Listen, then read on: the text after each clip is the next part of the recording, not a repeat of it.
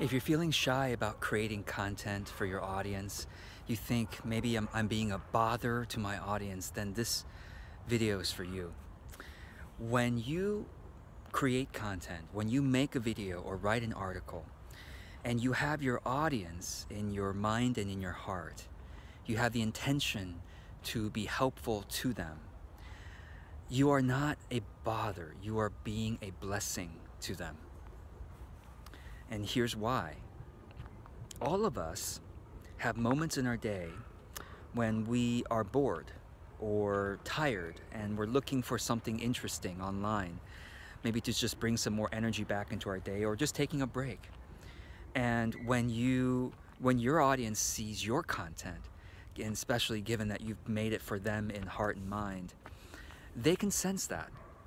And that brings some more interest or energy back into their day. So remember that. And secondly, there are a lot of people in your audience who are hurting. And there's something that you know or something that you say that can help. And when you are willing to share it, you are not being a bother, you're being a blessing to them. Because obviously you're sharing it somewhere that they're looking for interesting content. You're not just knocking on their door and trying to give it to them. You're not emailing them without their permission, right? I hope not. So I'm assuming you're sharing your content either in your email newsletter that people have subscribed to, or you're sharing it on YouTube or on Facebook or somewhere else that people go and look at content.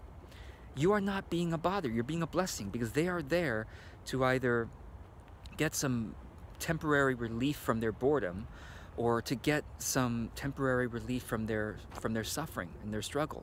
And you are there with your content being of helpful service to them.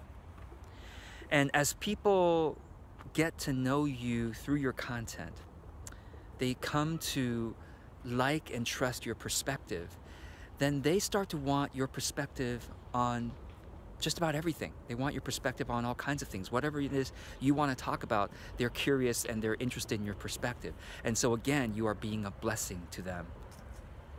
So I hope that this little video can help you get unstuck a little bit and start to create content on a regular basis. As long as you are sharing it in a rhythm that is acceptable, that's common. So for example, an email newsletter that's sent once a month is very, very acceptable, and maybe even once a week if they are expecting that, right? Or posting on Facebook once or twice a day is totally acceptable. Posting on YouTube every day is acceptable.